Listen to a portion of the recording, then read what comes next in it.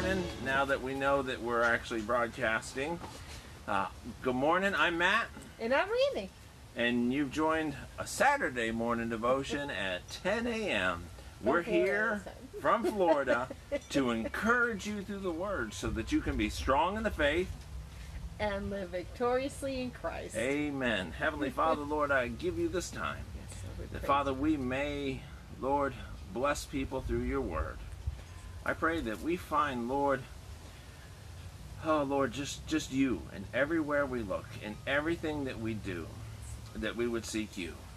And God, that we might influence those around us by your Word, Lord, by living according to your Word, by showing love and compassion to people who need it, by sharing words of encouragement to those who are discouraged.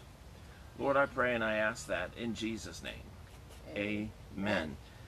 Jesus said, let your light shine. Let your light shine in the darkness. You have to let your light shine. He said nobody takes a lamp and sticks it up under the bed. A bushel. Yeah. Or under, well, you don't stick it under the bed either because the bed will catch on fire back then.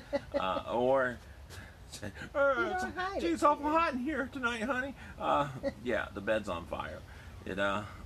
You need to let your light shine. You need to find the opportunity and seek the Lord when an opportunity opens.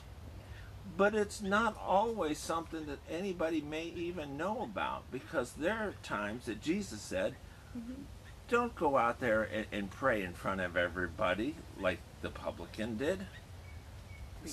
To be seen of oh, this person is so righteous.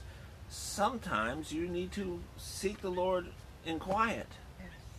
Now here's a great thing. You're in public, you got a mask on. You could pray everywhere you want to go and nobody's even going to know. It's between you and God. Amen. The reason why I say that is because yesterday we had an opportunity to put quiet prayer into practice. Yes. Yes. To change the atmosphere on the flight. Yes. We had an interesting flight back, to say the least. At night, a family comes and sits down in front of us. It's afternoon there, but the time goes backwards as you fly, and they sit down. And I hear something going on, and a dad 2 rows in front of me turns around to the kids. Don't make me come back there. I mean, we're on an airplane. You know, well, you better behave because they're going to stop and drop you off somewhere at some other airport if you don't behave. Well, there was a child who was directly in front of Randy at the time, and an older teenager brother who was directly in front of me. Then I hear something about he spit on me. He's flicking stuff at me. And then they're using some pretty They're using some colorful metaphors, including F-bombs, including that the kids started using them toward their parents. Well, sitting next to them, somebody who they didn't know, and next to him on the other aisle, and spread throughout, filling in the empty seats, was a group of guys who just came back from Thursday night football with the Raiders. They all had their jerseys on. They all looked like somebody who played football in school. Somebody you just shouldn't be, messing with, antagonizing. Well, the commotion continued. The stewardess comes back. Well, first the boy says that his father, who was sitting next to him, was a stranger, and starts yelling that he's touching me. He's got his hands on me. And the stewardess comes back and he goes, I don't know these people. And at this point, people are starting to say, well, so they call the parents forward. And as they called the parents forward, that now left the child unsupervised or unattended because they shifted people around in their family to try to separate the kids. All of a sudden, the kid takes his cup of water and ice and flings it at the guys and the guys across the aisle. I mean, just as I hear ice whoosh, and this boy's about 13 The guys years are old. jumping up saying, what's wrong with you? This kid's throwing ice all over the place. Well, some people in their anger can say things back, and the one guy got up and called him a punk something and went to the back of the plane to get away from this kid who was parents they're not sure what to do. But you know, that was the perfect opportunity for us. Yeah. Because this child is sitting within 1.5 feet from me. And so silently I began to pray. I don't know what the situation is. I don't know what the upbringing is. I don't know whether they went to church.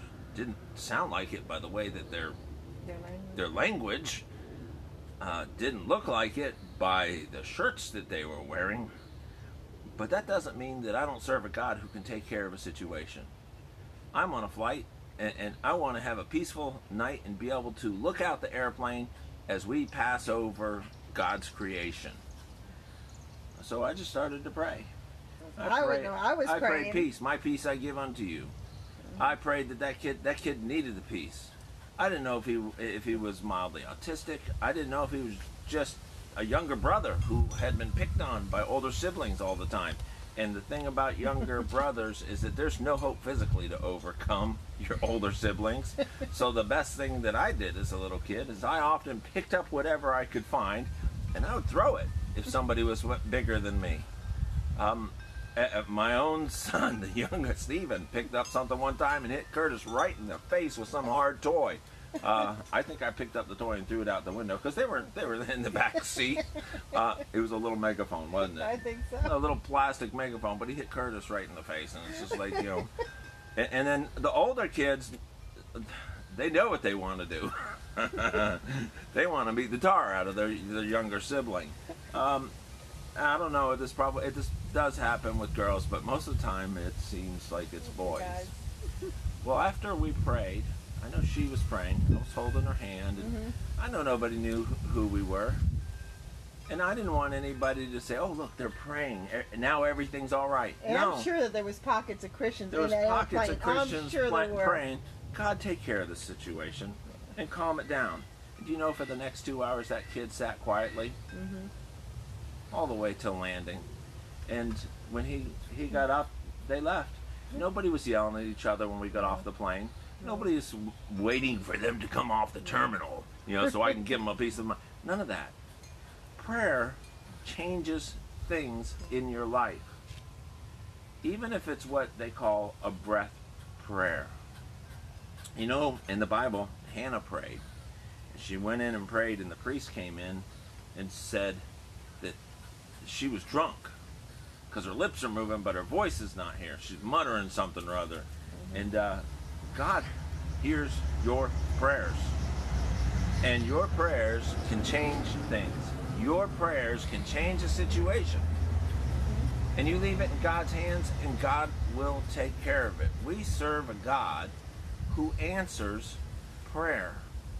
So next time you're in the middle of a situation, take some time and focus on the Lord. Because Jesus said, not only my sheep hear my voice, but he said this, if you ask, this is what it says in the Bible, that if you come to me and you ask, it'll be given. If you seek, it'll be found. If you knock, it'll be opened. Jesus encouraged us to go to the Heavenly Father in prayer, not for our glory, but to just see his hand. And when your faith is increased, because you see God's hand at work, you're going to be able to let your light shine even a little more. Because when your faith is increased, your countenance changes. Your facial expressions change. Your attitude changes. Your ability to stay at peace in the midst of a situation changes. And that is a testimony. Because when people see that, they say, I don't know how that person is making it through.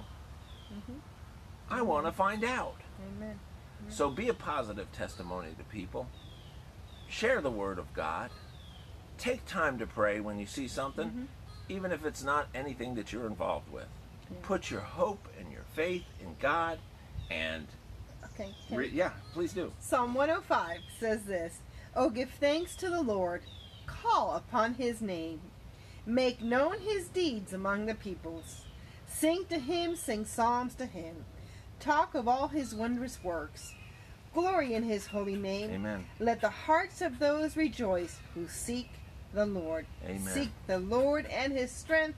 Seek his face evermore. And to do that, you need to keep a praise song in your heart and rejoice in the Lord always. And again, I say rejoice. Thank you for joining us. We'll see you tomorrow morning, 10:30 at church, Intersection City, Florida, just a little bit west of Point Santa Boulevard on 1792. Look for the Church of God sign. It's on the right-hand side of the road if you're heading out. We'll see you in the morning. God bless. We love you. And thank you for joining us. Have a wonderful